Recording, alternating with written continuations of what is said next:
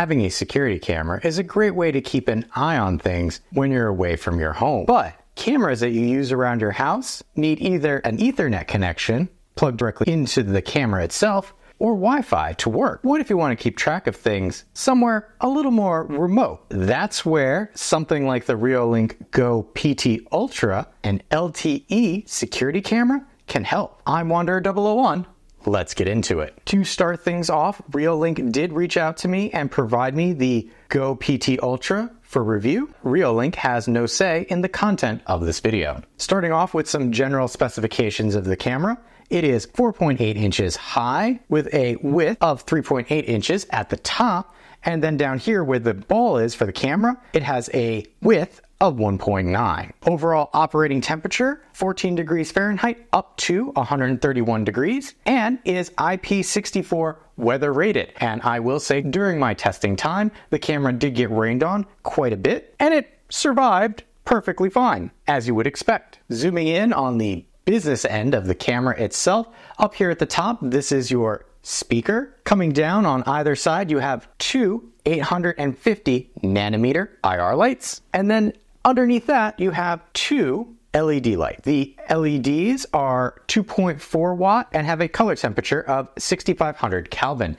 That's going to give you a nice daylight replacement. On the left-hand side here, you have your daylight sensor, and then on the right-hand side, you have your status LED light. Right here, this big portion at the bottom, this is your PIR sensor. This is a heat-based motion sensor that's needed for all battery-powered cameras. Coming down a little further, you'll see that is your microphone. Now, what I like about this is as I move this, you'll notice that the PIR sensor follows the ball head, and that's important because you want the PIR sensor to be pointing at whatever the camera's looking at so that it has a better chance of triggering. Coming to the middle, I did skip over this. This is your camera lens. This is a 1/127 CMOS sensor with a resolution of 3840 by 2160. It has a horizontal field of view of 90 degrees, a vertical field of view of 47 degrees, and 110 degrees diagonal. The frame rate that you can expect from your videos, whether it's day, night, or what have you,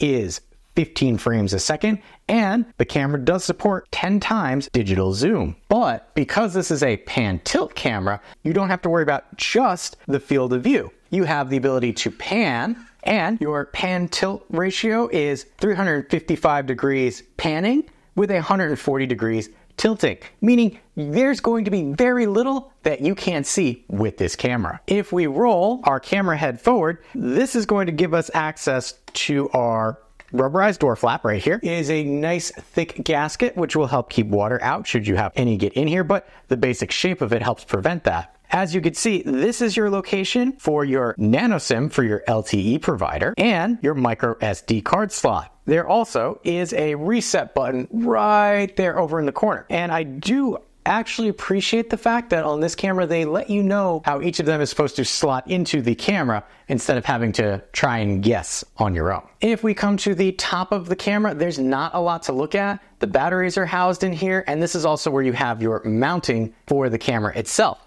The mounting arm is actually a two-piece system where you actually have to line it up so that this little plastic piece sits in that back nub and then you screw it into the top. This is a hex key screw, which I wish actually was something else. I do understand it's to kind of prevent people from taking it down and messing with it, but if it's in a remote location, I forget the hex key, it could be a problem. On the back, you have your LTE antenna. So this just screws into place right there and then has adjustability so you can manipulate it to get your best signal. Right next to that is our USB-C charging port. If you need to take this down to charge, this is how you would do it, but you could also pair this with a solar panel to give you pretty much infinite power in a remote location. We'll touch on that a little later. The gasket for this, again, very thick. Don't have to worry about water getting in there. As we move our way down to the bottom, and we'll flip it over in this direction. To do this, we have a flap for power. Opening this up, there is a power switch on or off.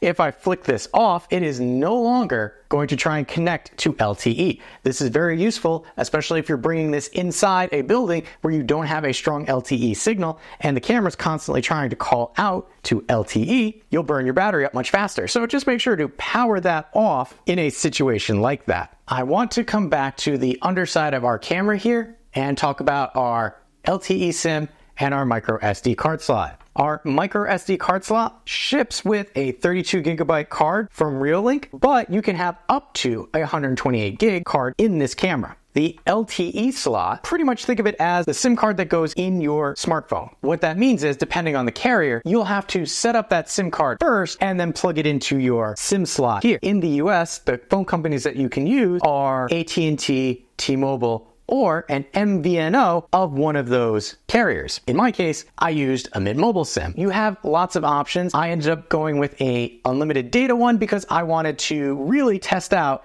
the capacity that this camera could do, as well as how much data those high resolution videos would eat up data-wise. So if you're interested, referral link down in the description for Mint Mobile. Not affiliated with this review in any way, shape, or form. You can also get a plan. Currently, Reolink lists Germany, the UK, and Italy as other compatible areas where you can get an LTE SIM for this. With hardware out of the way, what else do you get with the Reolink Go PT Ultra? Well, let's take a look at what else we get in the box with this camera. Opening things up, a little information here.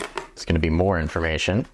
Mounting sticker, warning sticker, quick start guide, antenna, mount for the camera, strap for the camera, mounting plate and hardware, and they even give you a little SIM ejector tool there, USB-C to USB-A charging cable, and then the camera itself. Mounting solutions for the camera is something that I always appreciate, and I'm glad Reolink gives you a lot of different ways that you can put this up somewhere. That's always been my problem with a pan tilt camera, is finding a way to mount this. Well, because this is meant to be in remote locations, the fact that you can strap it down to a tree without having to drill into something, priceless. However, considering this is an LTE-based smart camera, the setup process for it is going to be a little different than you have with other Wi-Fi-based smart cameras. So let's take a look at what the setup was like. This will be set up for the Reolink Go PT Ultra. This is the first time that I've actually read the quick start manual first, because this is an LTE-based camera, not a Wi-Fi camera. It is stated that you need to get your nano SIM from an LTE provider and install that first before moving forward with the rest of the setup process.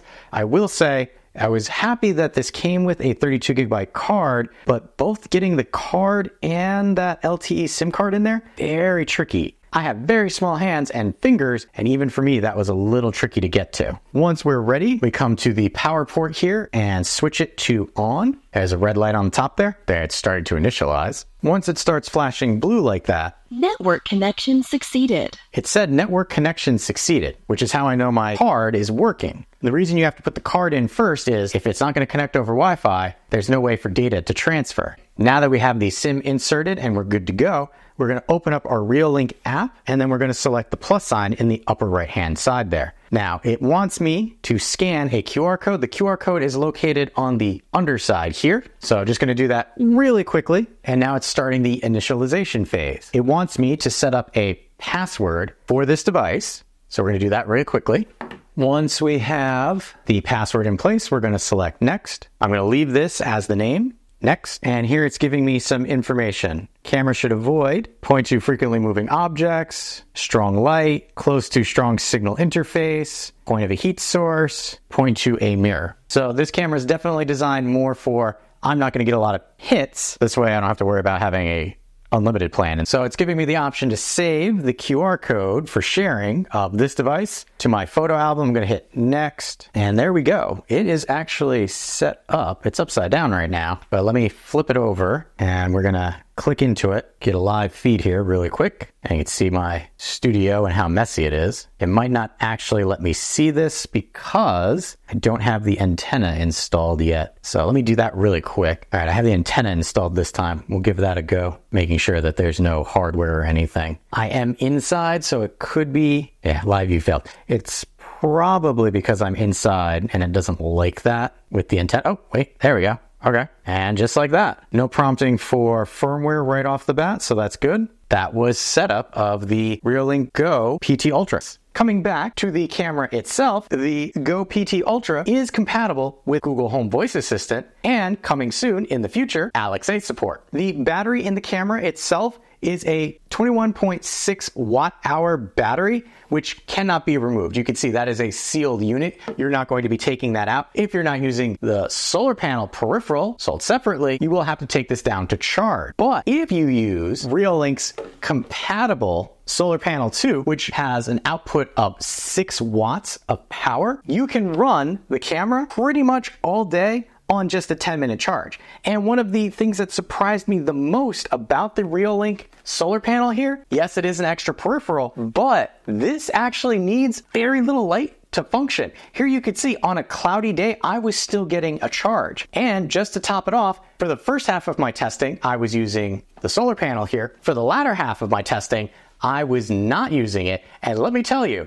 I was doing some things that were burning through the battery much faster than I thought I would be doing. But when I was using the solar panel, I didn't have to worry about that. And if you're going to have this in a remote location, you're really going to want to consider that solar panel add-on, because then you can leave this up and not have to worry. Even though the hardware is very solid, an app can make or break a camera. Let's take a look at the Reolink app. This is the application for the Reolink Go PT Ultra. What you see right here is when you first open the Reolink app, you see any connected cameras that you have to the app. For the Reolink Go PT Ultra here, you'll notice that it has a PIR indicator and then a settings sprocket. We can access the settings sprocket from another location, so I'll show you that a little later. In the lower corner, you can see that there's a sun icon, meaning I do have the optional solar panel attached to this, as well as a battery life indicator. If I tap the PIR sensor, you can see it's connecting to the camera, and now technically this is a live view. I can tap the PIR sensor again, and you'll see it took a snapshot, and here is indication of 4G. Once you log into the camera, you could see, you'll know it's a live feed because you have your time changing there, as well as right here where it says the name of your camera, just under it, it says 4G, and then lets you know the actual usage. One of the things I'm going to point out right away on this is this pause. This will pause the live feed from your camera. So if you're trying to mess with some options and don't want to be using up your data, notice it's at 0 right now, that's a quick way to do it so that you can play with all these other options. Starting at the top here, this is actually a siren. If I select this, it will trigger a siren, which sounds like this. I also have a flashlight.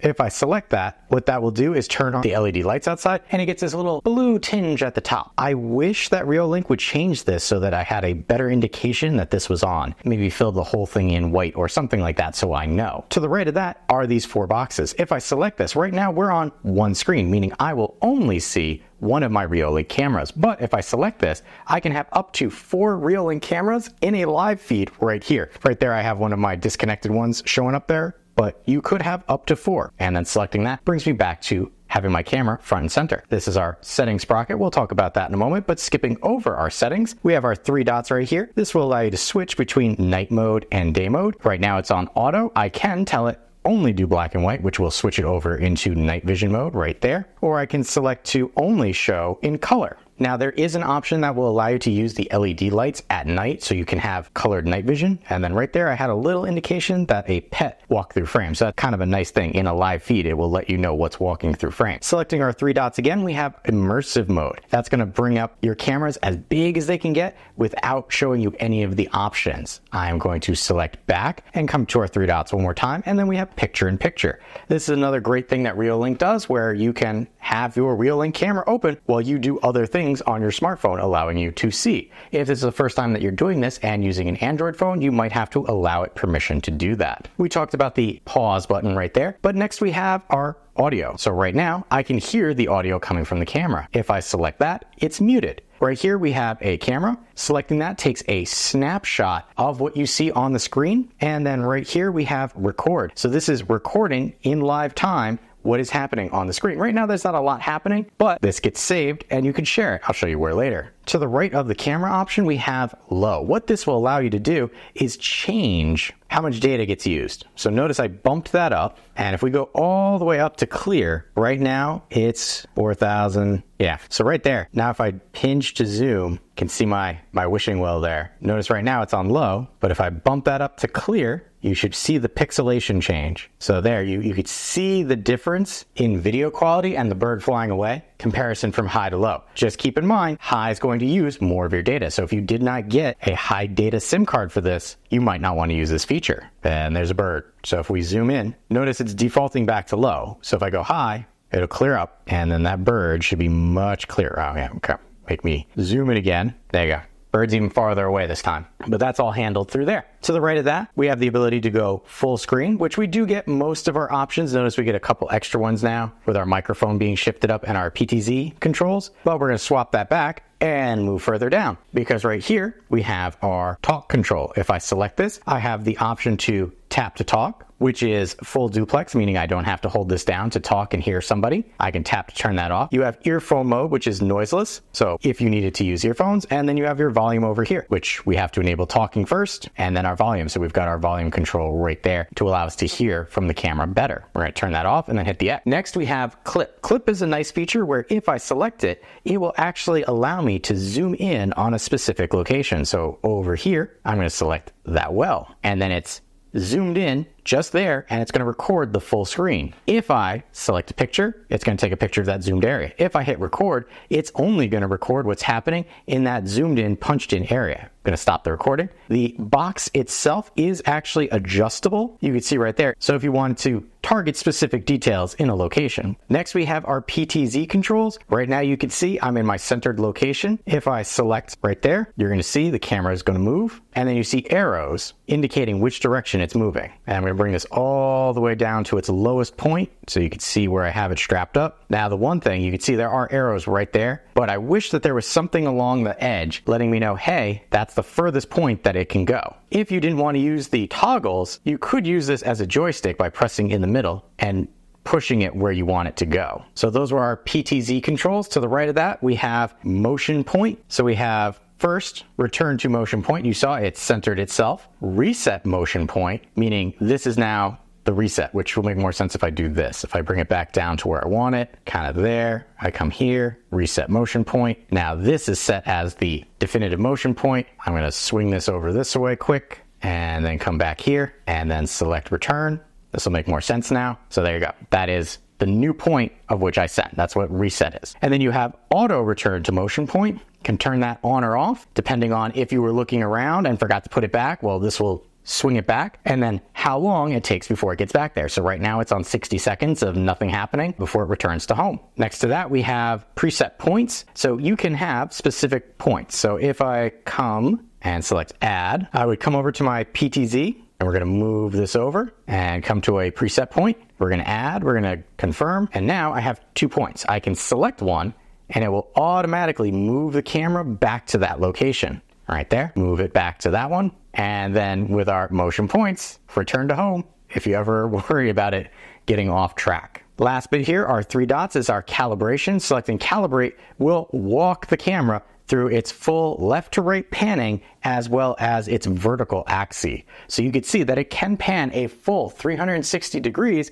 as well as up and down. Now it does hang out in its most furthest points a little longer than I think it would need to, but here you can see kind of what time of day it is, and you're getting these sweeping views of what's going on, kind of giving you an idea of how clear this is, even on its lowest setting, helping you to preserve your precious data, especially if you don't put a large card in it like I did.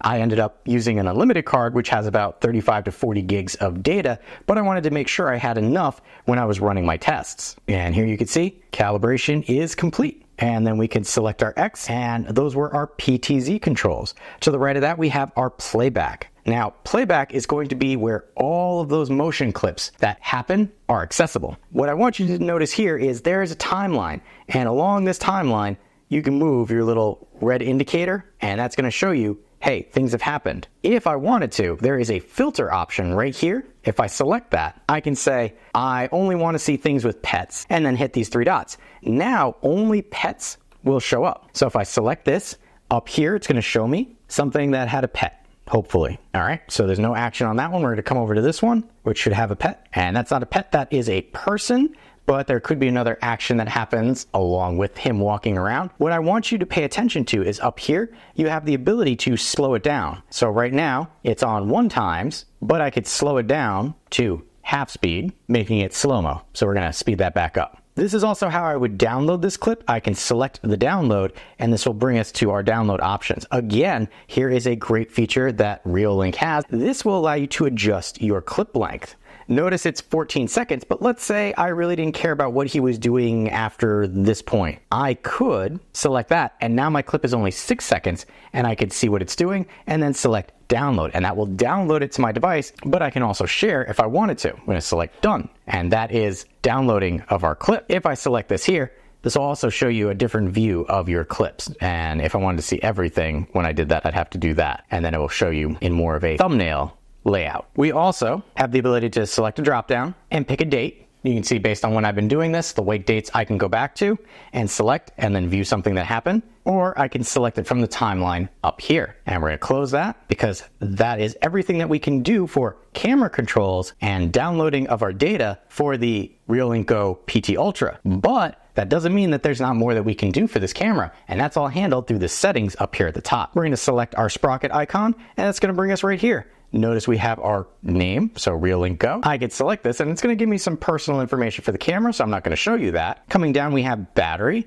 If you were charging this, the battery icon would actually be green, but here you can see it's at 87%. If I select this, it's going to give me a chart letting me know, hey, you can see I had it at 60, and it's slowly been increasing as I've been using the solar panel. Coming down to display, here we go. This is going to give us a lot of options. First being, I can change the orientation of this for viewing. Maybe I want to flip vertically. Well, there you go. It's upside down. I'll flip it back. Maybe I want to flip it horizontally. For whatever reason, you need something to be on one side of the camera or not. All of this is done through these options, which is great because I see a lot of cameras that do flip vertical, but never have I seen one that does flip horizontally. We have our stream. Selecting this, here it'll let you know. Clear and fluent. Clear is going to give you the best at 3840 by 2160, 15 frames per second, maximum bit rate of 3072. Fluent, that's going to be your lower to save on battery as well as data, and that's going to give you a resolution of 896 by 512, frame rate of 15, maximum bit rate of 672. If I select any one of these, I can come in and change my options. So here, if I come up to frame rate, default, but I could lower this if I wanted to, but keep that maximum resolution, as well as my bit rate. I can say, well, I want it to go all the way up, use all the data if possible. And that's adjustable for these two options right here, which is great. The amount of customization that you get in a Reolink camera is unlike anything you've seen with any other consumer-based home security camera. Coming down, we have anti-flicker. Selecting this, well, if you live in an area where the LEDs are slightly off, you've probably seen some travel YouTube people do this. Well, this will allow you to adjust the hertz rate to avoid any flickering. Here we have our day-night mode. As we had set up before, I have it on auto, but you could do color or black and white all the time. And then here we have our brightness. I want you to watch what happens to the screen up here as I adjust the brightness. Notice you can really wash this out or make it almost impossible to see. So you can adjust this as needed. If you place this in a place that gets particularly bright, you can lower your brightness. Or if it's in a darker area, you could try and bump it up so that you can see a little better. This is a great option. Coming down, we have camera name. Notice it's in the bottom right, and it's the name of the camera that I gave it. I can select this, and I can change the location, date and time. It's top and center right there. Again, totally customizable. Watermark, you don't necessarily need this. That's just the Reolink watermark, but I like to have it because I test a lot of cameras and I want to know where my video feed is coming from. Here we have privacy mask. Pressing and holding will allow you to create a black square, which will prevent the camera from actually recording anything in that location. You can have up to 3, and it's a great feature to have on a camera. If there's a specific area you don't necessarily need to monitor. And then coming down, brightness and shadows. You can see all of these are on auto, but we've got color mode. I could turn auto, which will allow it to do what it does automatically, or I can reset the brightness, reset the shadows all on my own. I'm gonna leave that on auto, but you could do that with black and white and auto for the color night mode. Remember, I was showing you could change the brightness, but you could do that for each of the individual modes as well. It is ridiculous, the amount of customization, and we haven't even scratched the surface. That was all just under our display. Next, we have audio. Here we have record audio. If you live in a state that doesn't allow you to record audio, this is how you would turn that off. And then you can have your volume, so you can actually test your speaker to see how it sounds. Light, well, you have infrared and then those LEDs. So I have it switching between the two, and then you can determine the intensity of your IR lights. So right now it's going to stay off. I'm going to turn those on, and the intensity of my IR lights are at their maximum. And then coming down to our spotlight, we have our mode. So this is smart mode, automatically turns on when the camera detects motion, or I can keep them off if I needed to. I also have auto on for live view. So if you're coming in and it's dark, turn that on, spotlights will automatically kick on. And then here is your brightness slider for your LED spotlights. How bright do you want those to be? Coming down, we have our PIR motion sensor. You can turn this on or off and change its sensitivity. The camera does need the PIR sensor in order to detect things, so I would caution you against actually turning that off. Detection alarm, we can set up a zone for this, meaning, hey, if a person happens to walk over here, set the alarm off. Notice you could do that for vehicle, pet, and other. So you could set up specific zones for detection of precise people. So over here, I care about people. Now notice I did the paint mode. I could paint all and then erase what I don't want it to see. But you get that customization for each of those. And then you have motion mark, which is when clear mode is selected, detected moving objects will be marked, which looks something like this.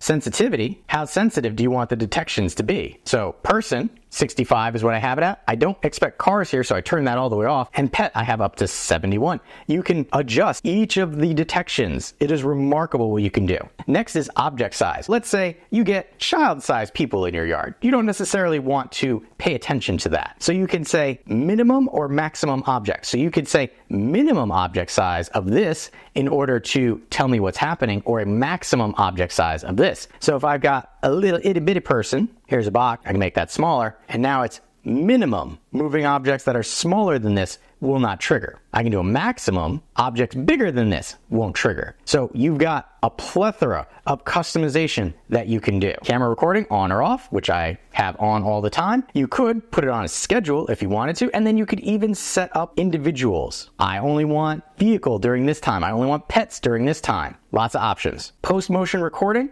This means that once motion has stopped being noticed, how long after that do you want it to record? So in my case, I might move that up to 15 seconds. And then overwrite recordings. This will, if you run out of space on your camera, override your oldest recording. If you don't want to do that, toggle that off. Coming down, push notification, I have it on. What that will do is when it detects motion, it will send you a notification. You can turn that on or off, or schedule. As you can see, I have all the time, and I only care about people and pets. I could do other if I wanted to get notifications of other types of movement. Email alert on. This is very similar to your push notifications. You do have to set up an email address for this to send to. So if you don't happen to be in a place that'll allow you to have your smartphone, but you sit in front of a computer all day and can receive email, that's how you can get notifications of things that are happening around your house. Siren. Well, right now I have this off, but if I turn this on, what it will do is give us extra options. Siren sound, default, or I could do a custom sound, which I can make a very annoying sounding voice. Hey, you, get off my lawn. What are you doing here? Get out of here. Go away. I'll call the cops on you. And that's going to send that information to the camera to play the next time it detects motion, or I set the alarm off. Hey, you, get off my lawn. What are you doing here? Get out of here. Go away. I'll call the cops on you. You can also change your custom sound if you wanted to, or you can use the default sound. Coming back, you have pre-alarm sound, which is if motion is detected, kind of warning somebody that they shouldn't be there.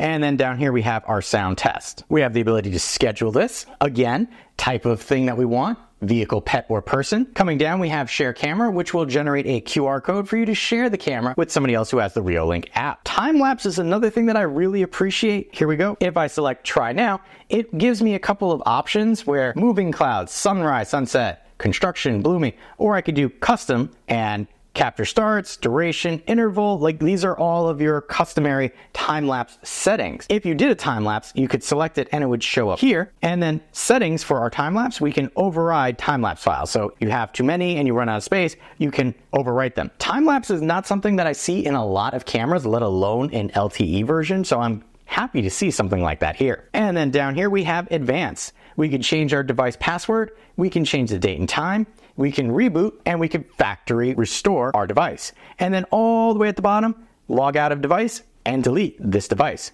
And that has been everything that we can do for the Reolink Go PT Ultra in the Reolink app. Reolink is one of the manufacturers that has one of the most robust applications for their cameras. So whether you're a novice or an advanced user, you're going to find something in that app that works best for you. And that's why I like all the functionality that Reolink gives you in their app. But after software, what's next? Well, that's testing. And for me, one of the first things I like to test is our audio. How do voices sound from the camera itself and from the application? Let's take a listen. Reolink Go PT Ultra audio test. Sally sells seashells by the seashore. Peter Piper picked a pack of pickled peppers. Test 1, test 2, test 3, and test. Audio test to the app from the camera. Reolink Go PT. Sally sells seashells by the seashore. Peter Piper picked a pack of pickled peppers. Test 1, test 2, test 3, and test, aside from lots of audio noise in the background. As you heard, sounds not terrible at all things considered. What's after that? Video test. What I will say is up there in the right-hand corner of the screen, I will have a link to the raw video footage from this that's not being downscaled for this video. Overall, video is pretty good during the daytime. Fast-moving targets do lose a little definition during the day, but overall, not bad. Night, as long as it is not a super fast moving target, the IR lights work best. The LED lights are nice to see what's going on, but once you introduce movement, there is ghosting and artifacting, especially on faster moving targets. Think of the LEDs more for quick snapshot of what's going on or a slow moving creature, animal, person. But once you start introducing speed, you're going to lose a lot of that definition. Again, check out the raw video samples up there in the corner. The other test that I like to do